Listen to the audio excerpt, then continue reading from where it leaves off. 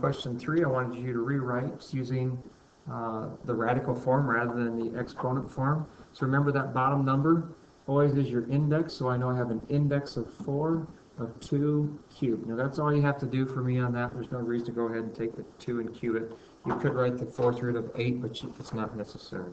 And I'm going to perform the same thing over on B. Since the index is a 3, I want to go the cube root of x minus 6 squared. Make sure that you keep your x minus 6 in parentheses because you need that entire quantity squared, but that's how we flow back and forth between exponential form and radical form.